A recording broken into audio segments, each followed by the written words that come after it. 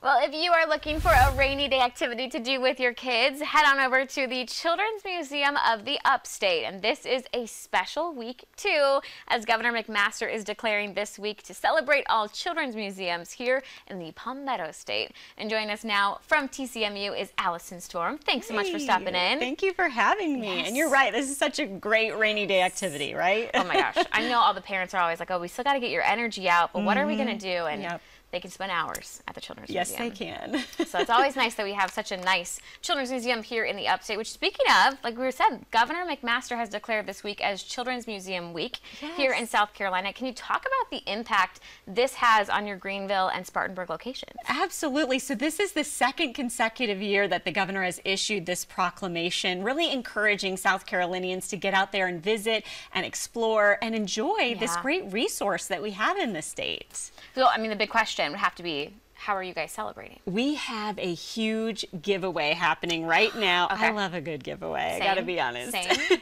And this one is really good. Wish I could win it. But somebody's going to get 4 tickets to all 6 of the children's museums across the state that are part of the South Carolina Alliance of Children's Museums.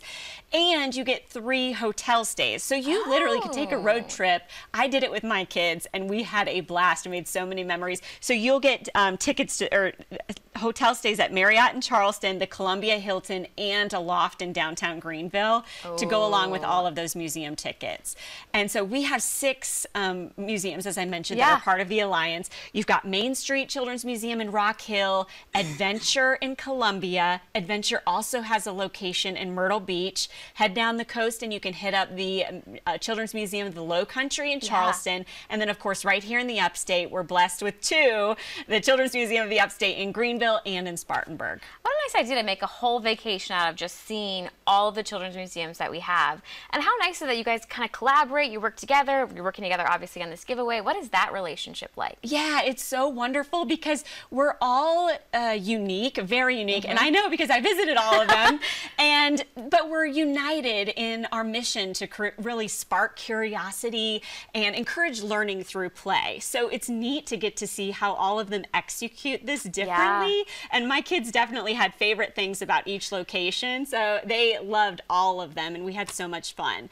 This week also marks a national celebration called Week of the Young Child. And every South Carolina Children's Museum is doing different activities and events to celebrate Week of the Young Child. So for instance, in Greenville, every day has a theme, and Wednesday is Work Together Wednesday. So if you visit us on Wednesday, you'll get to experience Steamworks with different activities there that encourage collaboration.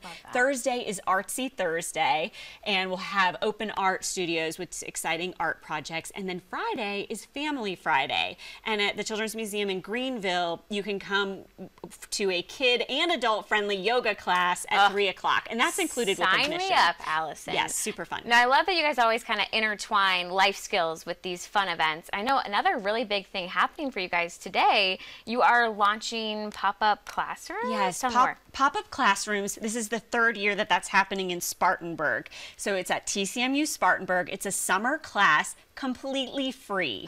It's for rising 4K and 5K learners to get ready for kindergarten. So they learn things like how to raise their hand, ask a question, and how to use their inside voices.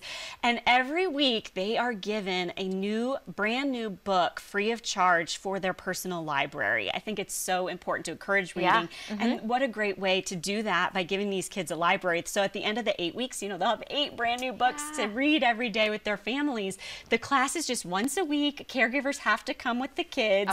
You get the free book. You also get free admission to the museum so you can stay and play with all your new buddies you're meeting. It's just a really, really great resource. And again, it's completely free, but you do have to register. Registration opens today. So if you can jump on it, you'll get a spot. But I do believe those spots will go fast. All right, so get on it right now. It's nice. You can kind of make your own book nook at home with those giveaways. So I love that idea. Yes, I know. Love that. Well, thank you so much for stopping in, Allison. As a reminder, the pop-up classrooms are kicking off June 3rd at TCMU's Spartanburg location. As always, you can find more information on the classes by heading to our website. That is foxcarolina.com. And now.